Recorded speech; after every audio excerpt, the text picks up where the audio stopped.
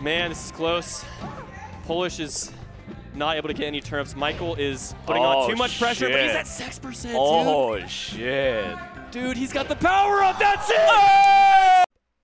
Just assault on Melee. He's just beating it. It's already dying, and he's beating it. Hopefully, Melee's not dying. Let's move on. Corncob King, welcome to the chat. I'm glad that you're enjoying the commentary. People cheer for Michael timing out, but Hbox is pressuring Wizzy is bad.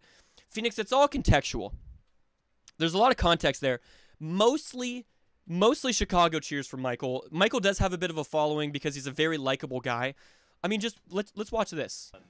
Let's watch the end of their set. Mostly only Chicago does, but let's just watch how their set ends, and I want to point something out to you.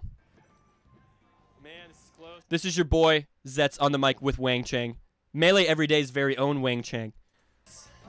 Polish is not able to get any turnips. Michael is putting on too much pressure, but he's at 6%, dude. Oh, shit.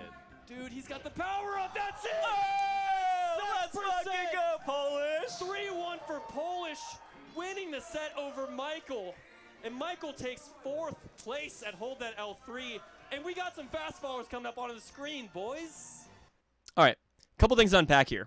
Too much pressure, but he's at 6%. He's at 6%. Polish, 1 stock away from 3-1ing Michael. That'd be crazy. Michael's like arguably the 2nd best puck player in the world. And this is a matchup that Peach man's just complain about all day. Like, Peach isn't supposed to lose this, or excuse me, win this.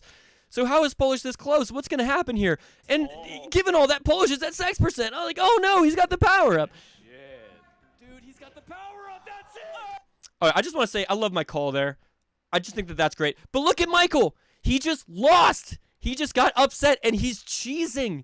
He's like so happy. He just loves Melee that much. Let's just watch Michael's reaction in real time. Yeah. He's at 6%, oh, watch him. Just look at Michael. Dude, he's got the power up. That's it.